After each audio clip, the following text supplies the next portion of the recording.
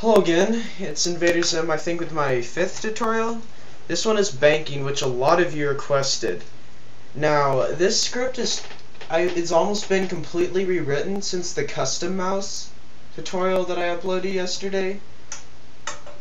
So, what I'm going to do, just for you guys, is, well, first, I'll show you the script running, and I'm gonna you know how people will have like a script skeleton that they start, then they build onto? I'm kinda going to release to you guys a script skeleton, but a much more advanced version, like a banking script skeleton. Like, it's gonna be this script, but I'm gonna change all of the names, like Willow Logs ID, and call it like ID here. So like you can fill it in, kind of just like edit this script that I give you to bank and do whatever you want, or like to bank. So basically, I'm gonna give you like a really advanced script skeleton. I'll paste both in the description because there's just like too much for me to try to explain. But I will, like, well, by typing, but I'll show you everything that I did. Okay, this is the walking path. Notice how these make it an array like I described, and so I have my tiles, which can be seen by going on our spot to view and then player position. So if you want to view what tiles you're standing on to record them, you go to view and then player position in that order on our spot, like while you're in the game. Bank booth ID. You get IDs for objects by going to view objects in that order, also in our spot while you're by the bank booths that you want to get. Same thing for willows. You just stand by the willows and make sure view objects is selected. There'll be like some numbers over the item and you just copy them down. If there's more than one that you want to add, remember to make an array. And here's my second path, trees to bank. Here's my hatchet status. Okay, something I added. This is what's called Rsareas. Basically you get the northwest tile. I'll write it here too.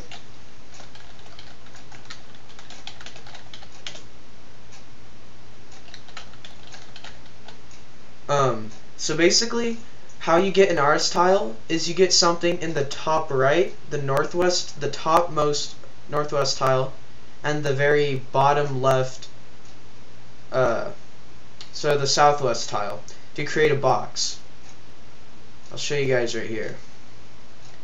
Okay. Say you wanted to get an area for, I'll show these rocks for example, so many people. Say you wanted to make an area for these rocks. This is completely for example, and I don't know why you'd want to do this for these rocks, but anyway, remember, view, player position. There's the number. I'm not sure if you can see that. Do those come out? Anyway, hey, to make an area, remember, north, east, did I say that right? Oh crap, told you guys wrong, I very much apologize.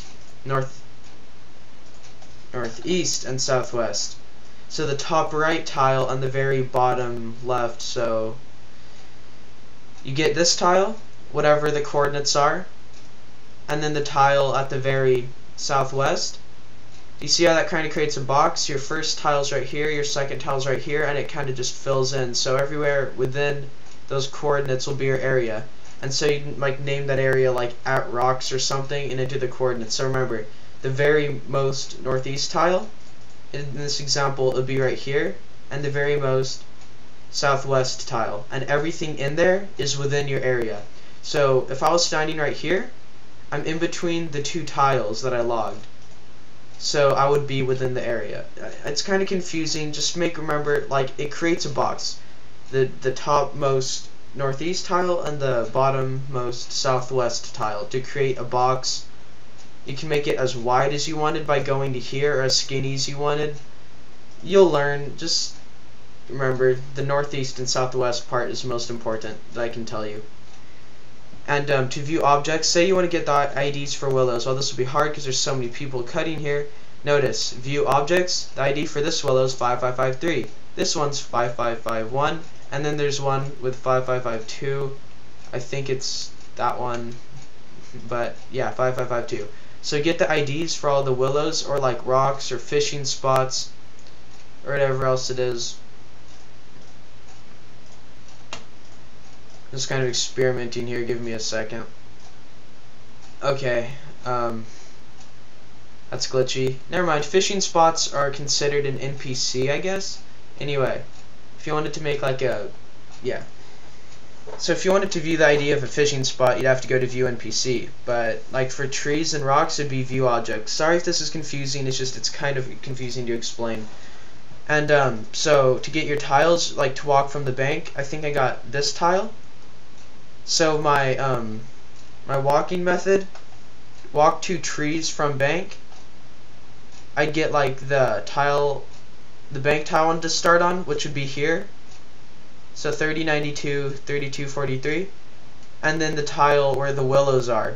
You can make more than one, like you could have a tile, you can have as many tiles as you want, and you make it in this format. New RS tile. See that? And to add more than one, which you probably should, make it an array. Remember? RS tile, trees to bank, whatever you want it to be. I'm sorry if this is confusing, it's kind of hard to explain. And here is what I recommend doing. Make multiple methods to open your bank. Like right here, I have private void use bank. What this does is it gets nearest bank booth ID, and if my inventory, if the bank booth is not null and my inventory contains at least one willow log ID, it will use quickly. And then I made another method, deposit willow logs. So it checks if the bank is open, and within the bank, deposit the willow logs ID. The 0 means deposit all. So like willow logs, it'll deposit the ID of the willow logs, and the 0 right after it means deposit all. And then close bank, that's just some coordinates for closing the bank. I recommend not editing this because that will close the bank. And so my actual thing that I put in my loop is called bank. It combines all three of those methods. Do you see my point? It combines use bank method, deposit willow logs method, and close bank method, and combines it into one called bank. So in my loop, all I have to say is bank. Instead of having to write all of this code in like my loop, I just simply put bank and then it runs that code. And so make sure your loop, which has your logic, is something like this. Like if at trees and inventory is full, walk to bank, and if at bank and inventory contains willows, bank. If at trees and inventory is not full, chop. If at bank and inventory does not contain any willows, so if it just deposited, then walk back to the trees into the area following the path, remember, that I made up here and right here. Again, I'm sorry if this is confusing, but like I said, I'm gonna post this full script, which you can see running right here. I paused it, don't worry, it didn't get stuck. And I'm gonna edit this code to where you can like fill it in with as like any areas you want, any IDs you want. So basically you can edit the script to like the paint, but I recommend making a new paint. You could adjust the anti-ban. It's basically gonna be like customizable. The only thing you'll need to add will be like the names, the tiles, but that's completely optional. Again, sorry if this is confusing, it really am. Look at this code that I pasted in the description. I hope I didn't make this video over 15 minutes because then it won't upload.